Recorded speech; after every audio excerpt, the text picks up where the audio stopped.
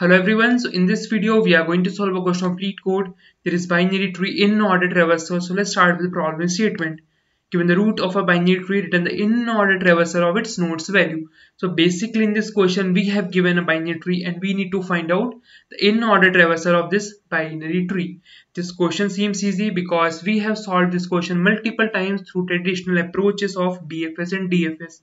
But in this video, we will be discussing the most optimized approach, that is the Morris traversal approach, which will reduce our space complexity from big O of n to big O of 1. Right, so let's quickly see how can we approach this problem through Morris traversal. So let's say we have given this example, and in this example, we need to find out the in-order traversal of this tree. Right, so what is the in-order traversal? So in the in-order traversal, first we take the left part, then we take the root, and then we take the right part. Right, so if we find out the in-order traversal of this tree, so we will just go to the left part, then again we go to the left part, so we will get 3, then we move back to root, this is 2, let's write 2 here, then again we move to the right part, so we will get 4, then we move back to 1, we will get 1 here, and we will move to the right part, we will get 5, and then we will get 6. Right, so this is the in-order traversal of this binary tree.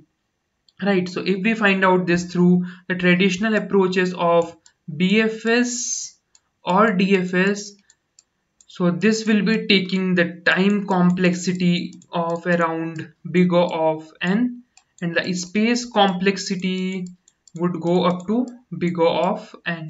Right, so in this video we will be discussing an approach, that is a Morris traversal approach. In this approach we will be just reducing our space complexity from big O of n to big O of 1, that is a constant space. Right, so let's quickly see how can we approach this question through Morris traversal.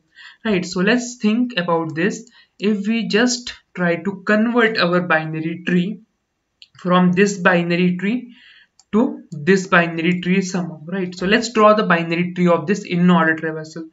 So the binary tree for this in-order traversal would be something like, first we will get 3, then we have 2, then we have 4, then we have 1, then we have 5, and then we have 6.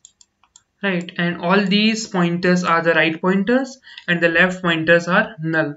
Right, so if we somehow get this binary tree, then we can easily find out the in-order traversal of this binary tree. Right, and we are not using any extra space here because we are just using these pointers. Right, this is the null pointer and this also a null pointer. Right, because for the leaf node we have both the left and the right pointers as null, so we can use those pointers. By not pointing to null, we will be pointing these pointers to the other nodes. Right, let's say for this 4 we are pointing to 1, so we will point this 4 to 1. Right, so let's see how can we point these pointers and easily get this tree. Right, so let's see. So let's say we have initially given this binary tree and root is here. Right, root is here. Now if you carefully observe, we have root as 1. Right, this is root initially and the previous one is 4. Right, this is 4, so we need to point this 4 to 1. Right, so where is this 4? 4 is on the left side. Right, so we will just move to the left side. We are just coming to the left side, and this we can consider this as the previous because the 4 is the previous one of the root, that is 1. Awesome. So let's say for this previous one, right, for this previous one we need to point this 4 to 1.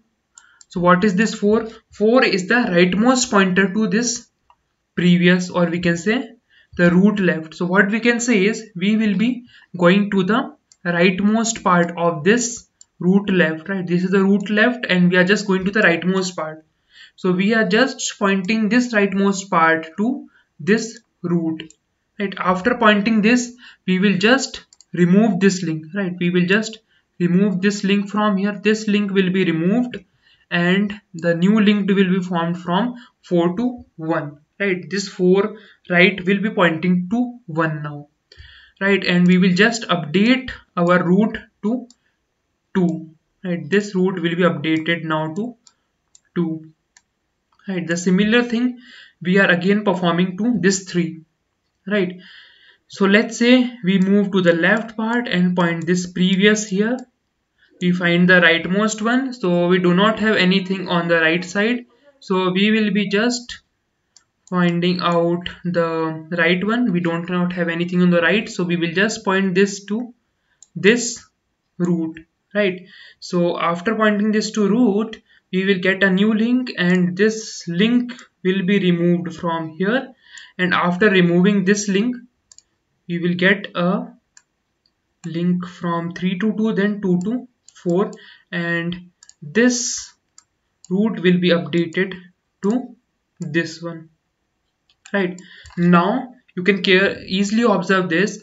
The root is here, right? And the whole links are from 3 to 2, 2 to 4, 4 to 1, 1 to 5, and 5 to 6. And this is similar to the in-order traversal, right? This is similar to the in-order traversal.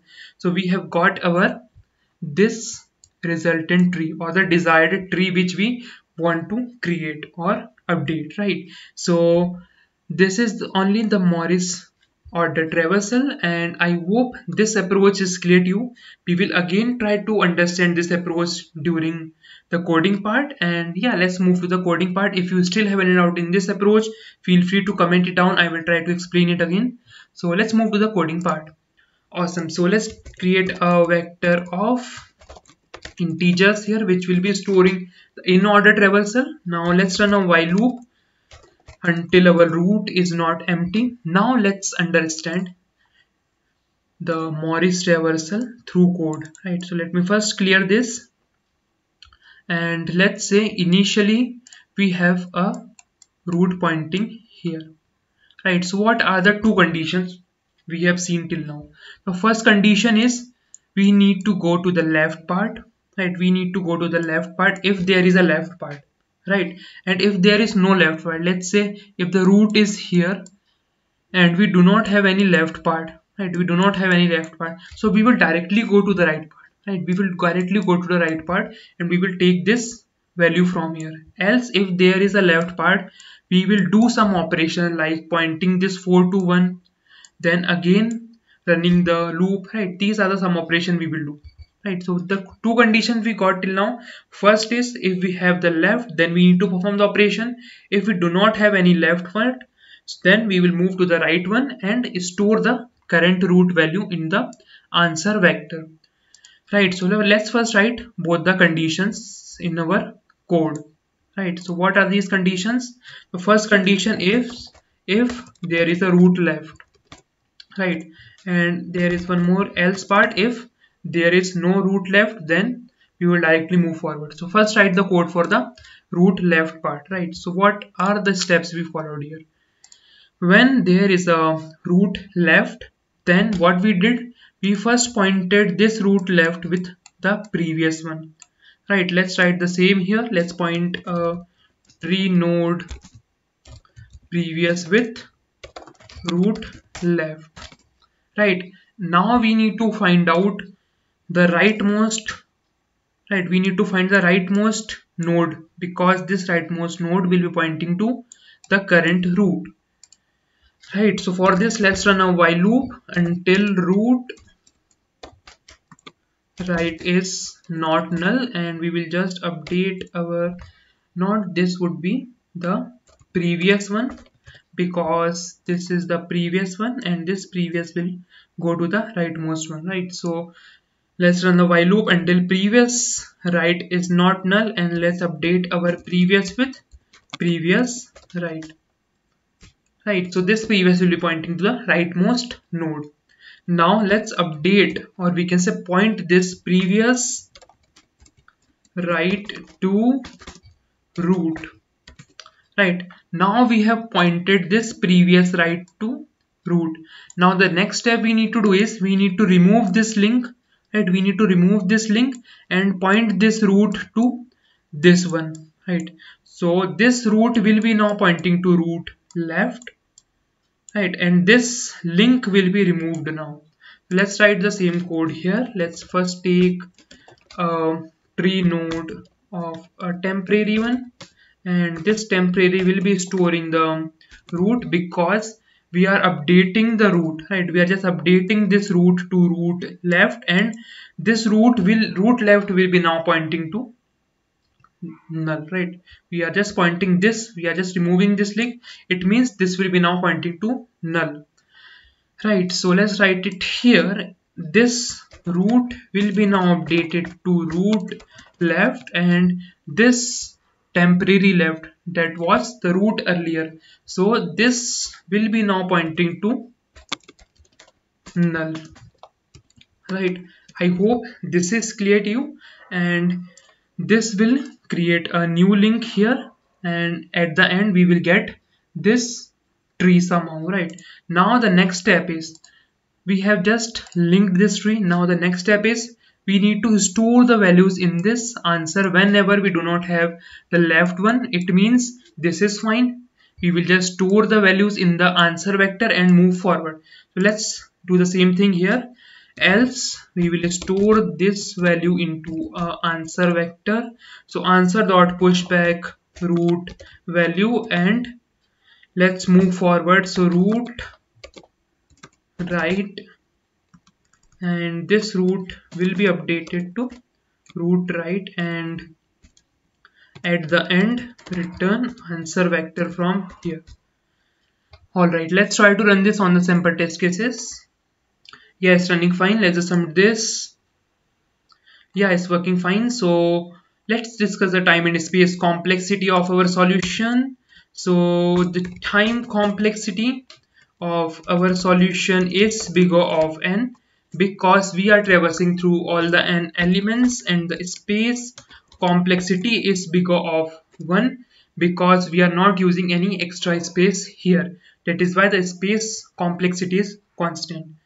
Alright, so that is it for this video. I hope you understood the approach and the solution. If you still have any doubt in this problem, feel free to comment it down. Please like this video and subscribe to this channel. I will see you in the next video.